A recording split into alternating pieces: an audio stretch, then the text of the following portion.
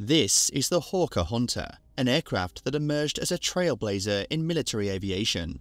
Since its inception, the Hunter has stood as a symbol of military aviation prowess for an astonishing 7 decades. The Hawker Hunter was not just a technological marvel. It was a genuine record-shattering phenomenon, standing shoulder to shoulder with the most renowned jet fighters in the annals of history. The moment Nazi Germany unleashed the Messerschmitt ME-262 into the skies, a new chapter in aerial combat was written, heralding the jet age. With turbojet engines propelling them to unparalleled speeds and performance, these aircraft made propeller-driven planes seem like relics of the past. The world quickly realized that mastery over jet technology equated to dominance in the airspace. However, the dawn of jet fighters was marked by tumultuous experimentation and unpredictable results. Nations around the globe faced harsh lessons in their quest to harness this new power. The United Kingdom was no exception. But their initial challenges came not from design flaws or hazardous technology. Instead, they rose from a period of inaction. In the aftermath of World War II, the United Kingdom operated under the assumption that the world would enjoy at least a decade free from major conflicts. This provided a perceived respite, a chance to recover from wartime tribulations and refurbish their arsenal at a measured pace, without the urgency to innovate. The Gloucester Meteor, which was Britain's top fighter jet at the end of World War II, represented the height of technology in 1943. However, as time moved forward into the post-war era, what was once cutting edge quickly became outdated. New and more advanced jet fighters from around the world surpassed it, and the Meteor could no longer keep up with the rapid advancements in aviation technology.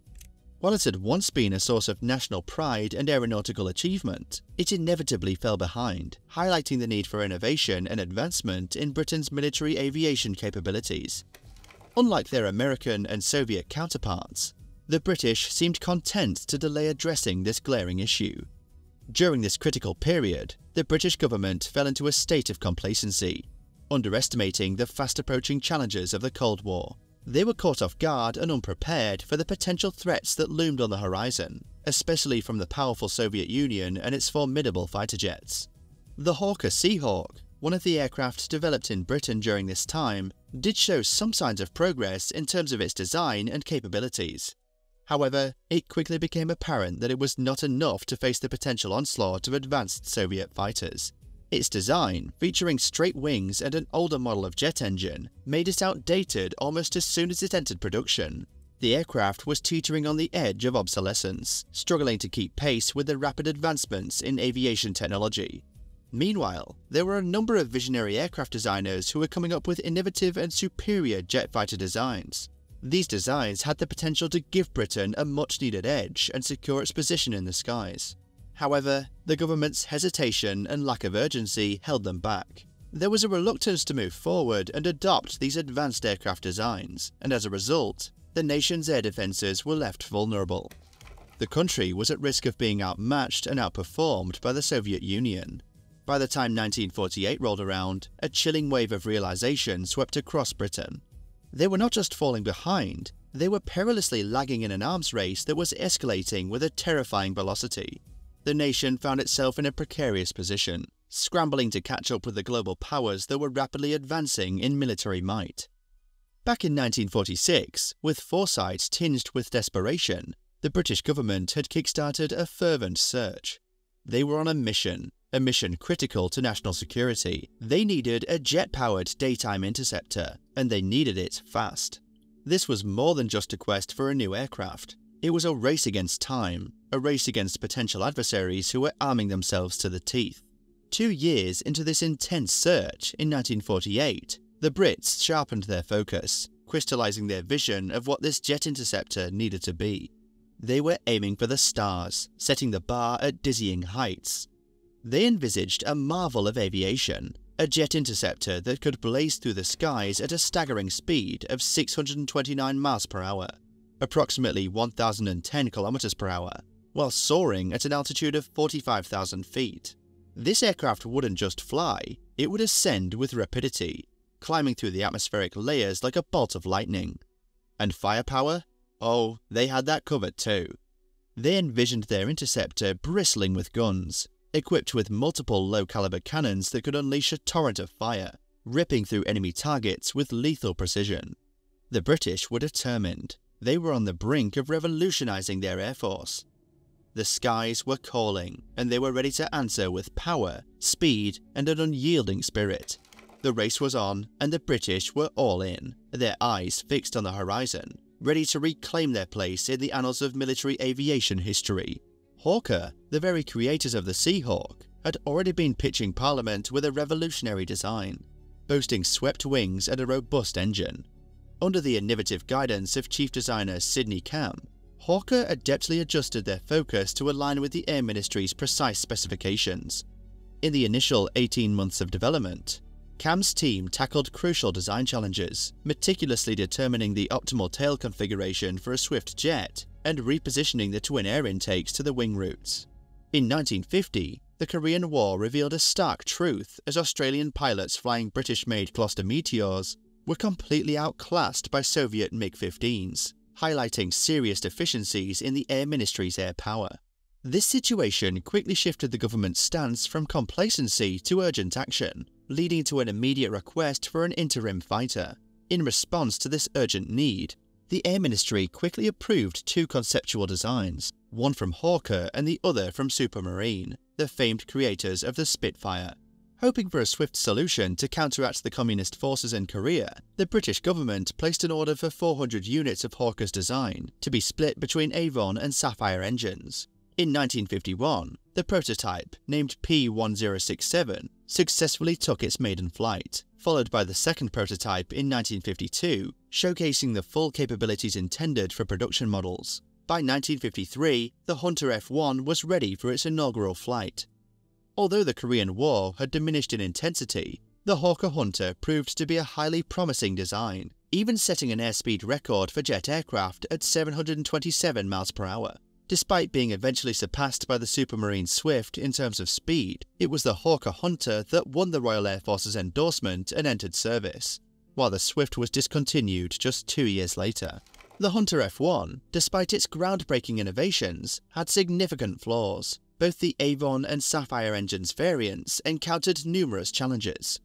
The most glaring issue was the lack of an air brake, forcing pilots to rely on the unreliable method of manipulating wing flaps to decelerate, especially during combat.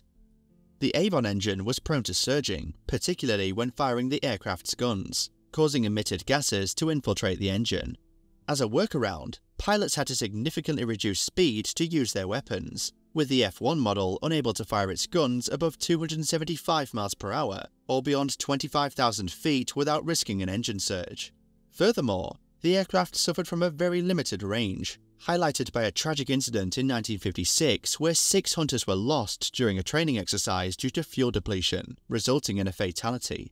Despite being an improvement over the Supermarine Swift, the Hunter F-1's shortcomings were glaring, and efforts were made to downplay these issues. Almost simultaneously, the Hunter saga took an intriguing twist with the introduction of the F-2 variant, boasting the Sapphire 101 engine.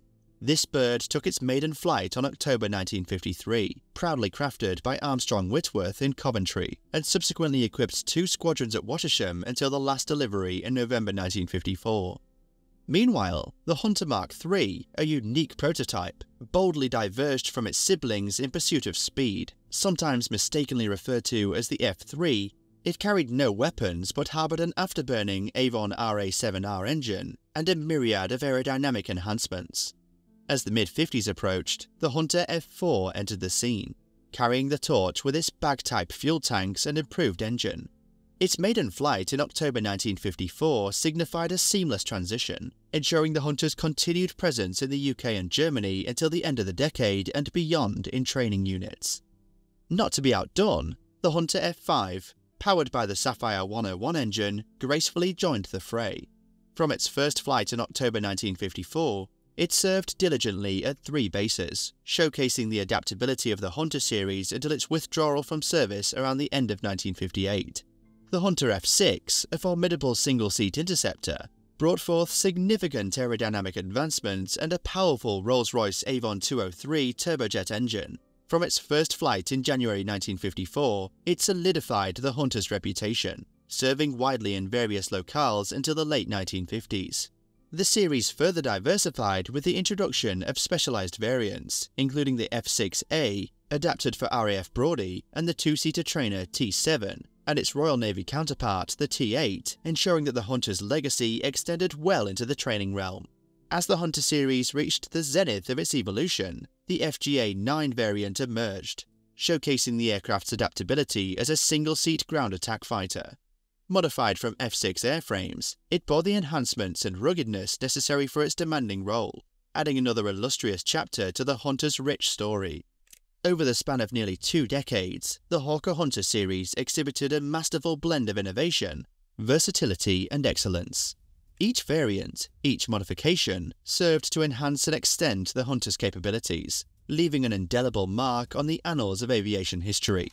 The Hunter featured a single-seat cockpit, a swept-back wingspan of 33 feet, and a formidable length of 45 feet, all while weighing just over 7 tons when empty. Though its combat range was a modest 385 miles, the addition of external fuel hardpoints enabled it to embark on journeys up to 1,900 miles at its furthest reach. The aircraft was armed to the teeth, featuring a removable gun pack with 4 30mm revolver cannons and 4 underwing hardpoints capable of carrying up to 72 rockets, various missiles, bombs, or even larger drop tanks.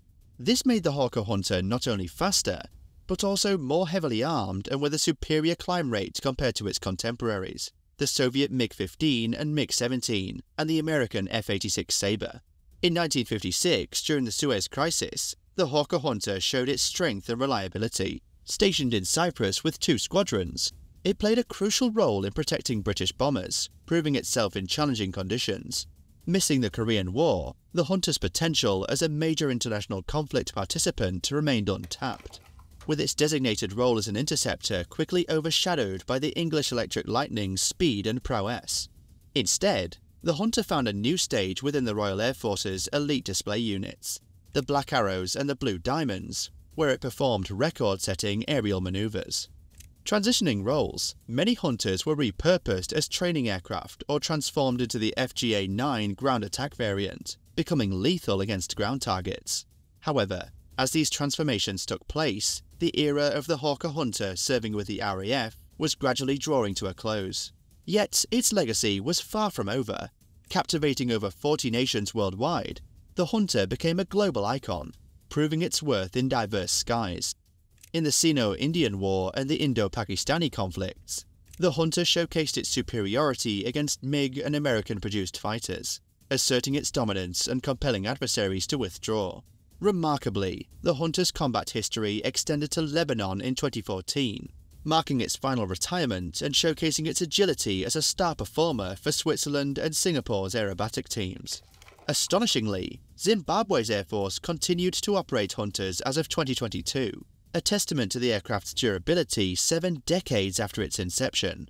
The Hawker Hunter, crafted for a time it never saw, found its stage in diverse global conflicts, outperforming its American and Soviet counterparts, and cementing its legacy as an iconic British fighter jet. If you enjoyed this content, don't forget to hit the like button, subscribe for more, and ring that notification bell to stay updated on our latest posts. Thank you for your support.